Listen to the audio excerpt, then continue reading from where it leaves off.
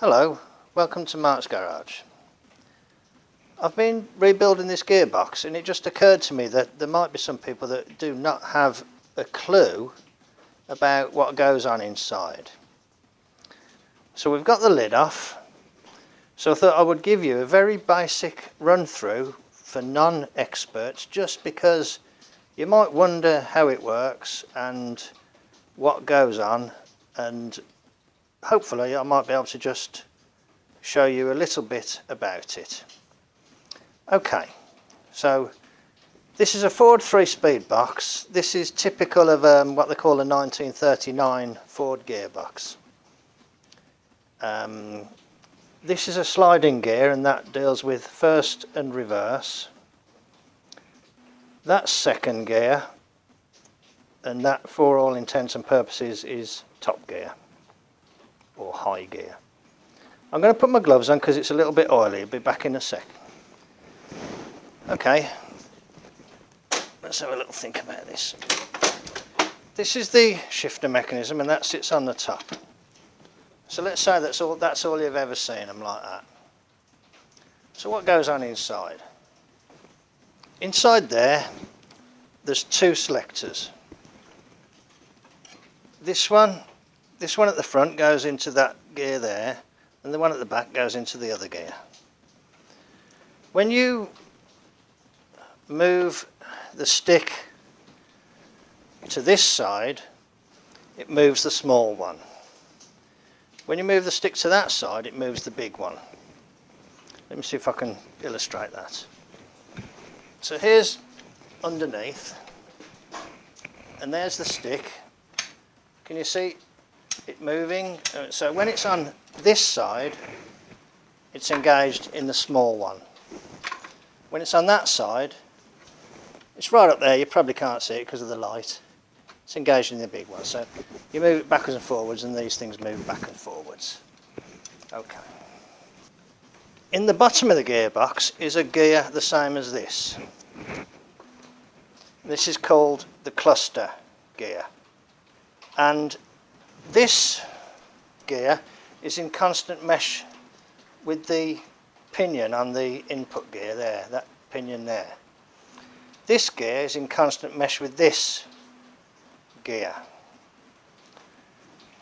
This gear is in mesh with that when it's slid forward to there. And down there, I might need to sort of point the camera down there, is a gear that's in constant mesh with this, and it's a reverse idler. Down there is a gear like that. So these gears are all permanently, this one and this one are permanently meshed with there. So the way this works is that when that's in the middle and that's in the middle, it's in neutral. So here we go, that's in neutral. So what I thought I'd do, just for a laugh, is show you the difference between the gears. So let's move this. Let's pretend we've gone to the gear stick and we've pulled it back. That moves that one forward, like that, into first gear.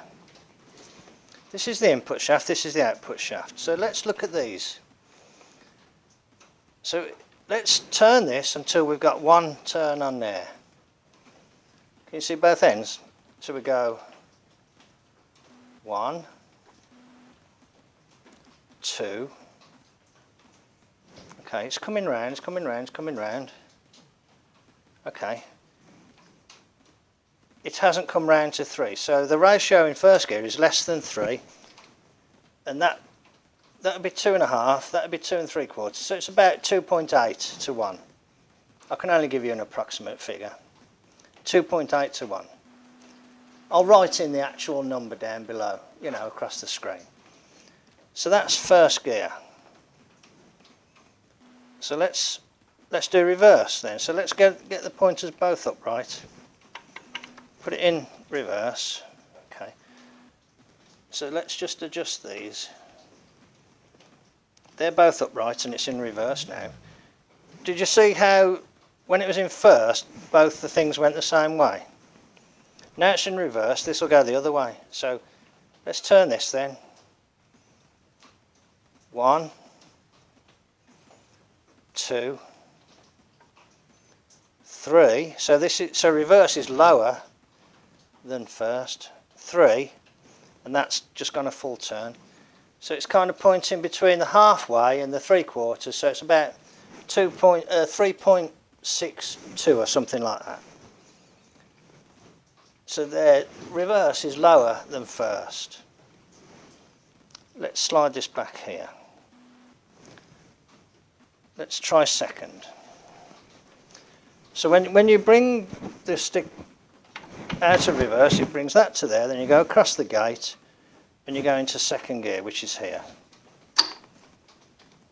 This is a 3-speed box, obviously. Okay, so that's good enough to start then. So let's do the same. Now can you see that that's going quite a lot faster than it was in first? So that's 1 turn. And it's there already, look. And it's roughly about the same position, but it's about 1 and let's say 1.6 something. That'd be 1.75 there. So it's about 1.6 something. Okay, so that's second. And top, there's top, is, who knows it? Come on, you must all know, it's 1 to 1, isn't it? So look, for 1 in, you get 1 out. That's high gear or top gear. We tend to call it top gear in England. So there we are. What else can I tell you?